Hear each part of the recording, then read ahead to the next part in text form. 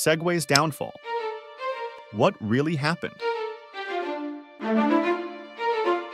Of the British man who now owns the Segway company. You may be familiar with the Segway. It sort of looks like an electric scooter. Turns out he was found dead at the bottom of a cliff. CBS News correspondent Mark Phillips has... Did you know that despite the hype, only around 140,000 Segways were sold globally by 2013? Buckle up as we dive into the intriguing story behind the colossal failure of the Segway, uncovering the miscalculations, public perceptions, and unforeseen events that led to the downfall of this once revolutionary personal transportation device. In terms of technology, the Segway isn't always highly appreciated these days. You probably don't give it much thought at all, in fact. That's about all there is to it, right? Perhaps you'll use one for taking a tour of a city or spot a policeman or security guard using one. You may be surprised to hear that in the early 2000s, the Segway was one of the most eagerly anticipated product debuts ever. It was being discussed by all as though it will completely alter the transportation industry. While some of the frenzy was undoubtedly fueled by online rumors found in blog posts and other places, a significant portion came from well-respected experts like Dean Kamen, the man who invented the Segway.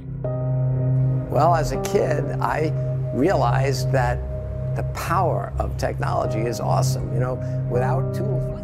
In case you're not aware, I would characterize him as a quirky, wealthy, and intelligent individual. He owns an island, flies in a helicopter, and is known for wearing denim. In the 1970s, while still a college student, he created a tiny infusion pump that made it possible to give patients consistent, dependable dosages of medication. Around that invention, he founded a business named Auto Syringe that he eventually sold for millions of dollars in his early 30s. Afterwards, he started a research and development firm with that money, which led to the creation of further significant medical gadgets. Among their innovations were a flexible cardiac stent and a portable dialysis unit. His idea to develop the cutting-edge robotic wheelchair known as iBot came to him in 1990 when he witnessed someone in a wheelchair attempting to push their wheelchair over a curb on the side of the road. It included 6 wheels, a motor, the ability to climb stairs and curbs, and the option to stand up so the wheelchair user could be at the same height as another person. During the design process, the team came to the realization that they could use some of the technology they built for the chair, such as the gyroscope balance, to construct an entirely new vehicle that would eventually become the Segway. Dean Kamen put a lot of resources and time into this because he thought it had a lot of potential. He even declared in public that, "I think the Segway HT, short for human transporter, will be to walking what the car was to the horse and buggy, and I believe it will do for walking what the calculator did for the pad and pencil." In essence, he believed that it would sell millions of units and establish a new benchmark for traveling across cities worldwide. It's unfortunate that the Segway has let him down so much. Since they have been around for more than 20 years, I venture that the majority of viewers have never used one. Given that they only ended up selling an estimated 140,000 units overall, and as of 2020, the devices are no longer being made. I'm virtually confident that the majority of you haven't purchased one. This is without a doubt one of the worst product failures in history. I thus want to investigate the reason why it failed so miserably in this video. Beginning with those initial expectations, I have listed what I think are the main reasons.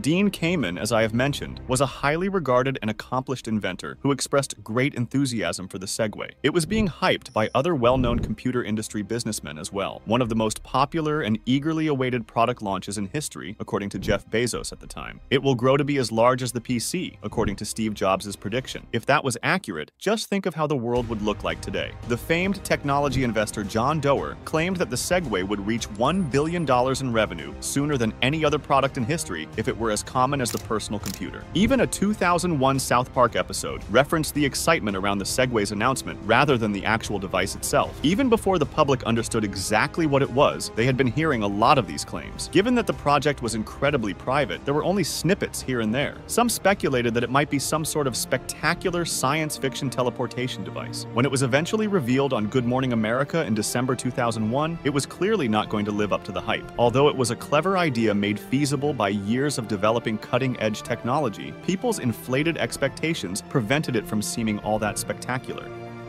The marketing strategy behind the Segway is another reason for its failure. You see, Dean Kamen's strength and the power of the other members of his team lies in invention.